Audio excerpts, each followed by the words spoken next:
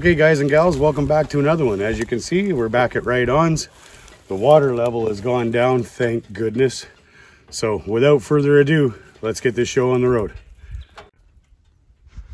Okay guys and gals, so I'm not gonna lie, it's been a couple of days before I could come back here, but thank goodness the water's come down. It looks like I'm gonna be able to get to those muskrat sets that I couldn't get in the last video. But next week they're calling for 5 days of rain, so I'm not going to set anything. What I'm going to try and do is, there's some deep pockets out in this flood zone, and with that rain coming, the water is going to come back up. So I'm going to try and find a few spots out here to put a muskrat float, and maybe some 330 sets. I'm not sure yet. They'll just be blind sets, but I'm afraid to set at the river again because with all that rain coming, I just don't want to lose animals or lose gear. So as you can see, we're riding in style today. So I made this muskrat float up last night. So we're going to try and find a spot for that. I wanted to bait it with apples like Timmins Trappers had suggested.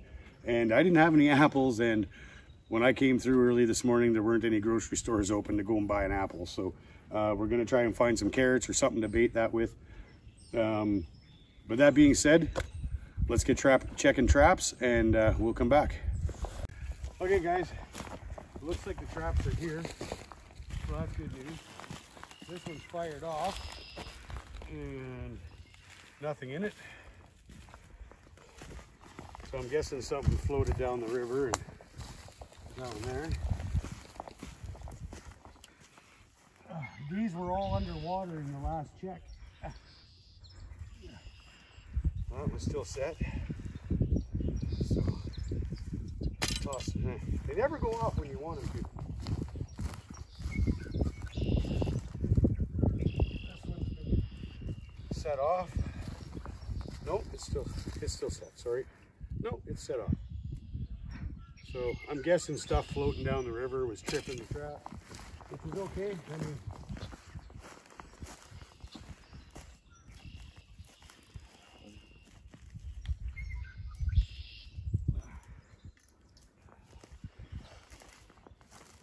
that one's still set.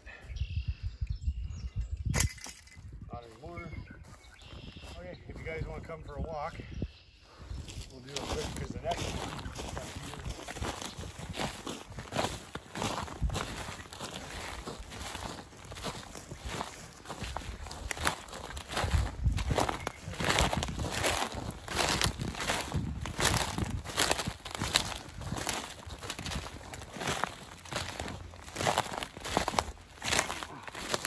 Oh, guys,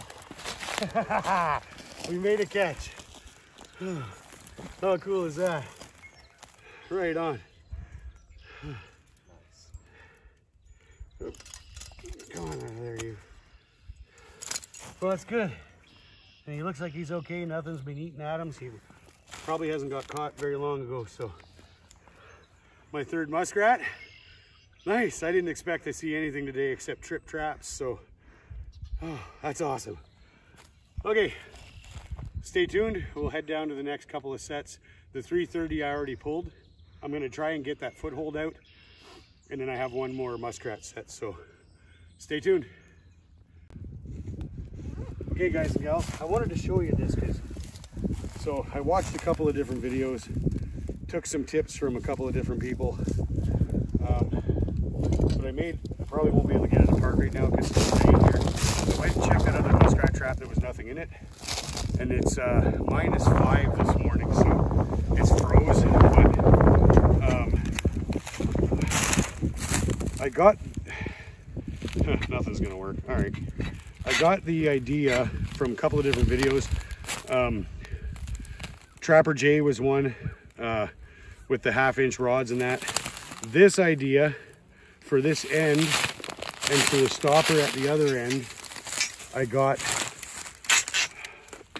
from Nate 408. Now he did a much better job than I did, but if you don't have Nate 408, check him out, please. Great guy, full of great information.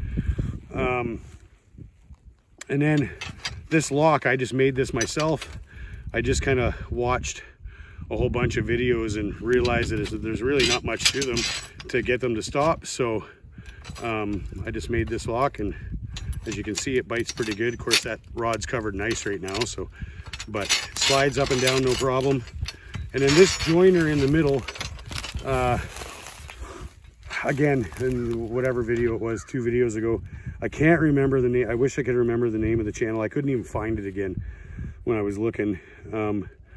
But Hardcore Canuck mentions it in not the newest video, but the video before that, where he saw it, and that's where it got the idea from for that. So this now, if it wasn't frozen, would break down. So instead of being 10 feet, it's 5 feet long, and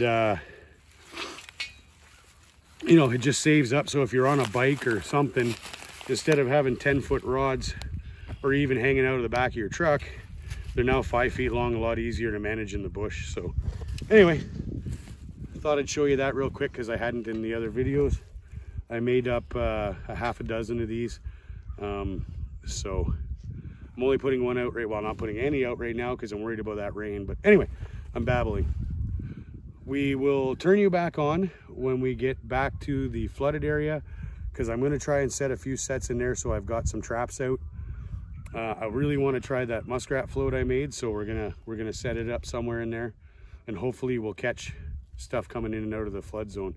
We know the muskrats are in there for sure. We've seen them swimming around. So yeah, so stay tuned. Okay, ladies and gentlemen, so the water's come down enough that I didn't really find any spots for the muskrat sets or a beaver set. I didn't find any runs. So I think what I'm going to do is, we've got 6 days of rain coming forecasted. So basically the whole next week is rain. So I think I'm just going to kind of cut my losses at this point. I'll come back next weekend and I'll see if I can find, how much water we actually get with all the rain, figure out what I'm going to do and get some more sets out. So did come away with a really nice muskrat, so it's a good trip. And if you've made it this far, please consider subscribing if you haven't already. To my longtime subscribers, thank you so much. To my new subscribers, thank you so much. And remember, it's never a bad day to be more outdoors.